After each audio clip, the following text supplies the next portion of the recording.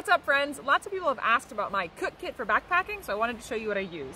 This is my Sea to Summit X-Pot kettle. It is a collapsible kettle, super compact. My stove is the Snow Peak Gigapower stove with a piezo lighter. I also use the Snow Peak Gigapower windscreen, which helps the stove be more efficient. My bowl is the Sea to Summit Delta bowl with a lid. This is how I rehydrate my own meals that I make at home. And then obviously my spork, which is the Snow Peak titanium spork, and I love this.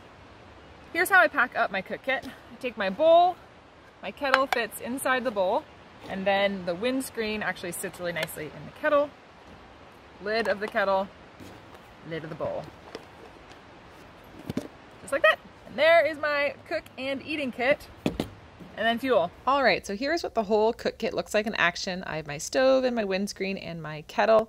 Obviously, this is not the best system for everybody, but it works really well for me. So I hope this was helpful. Bye, friends.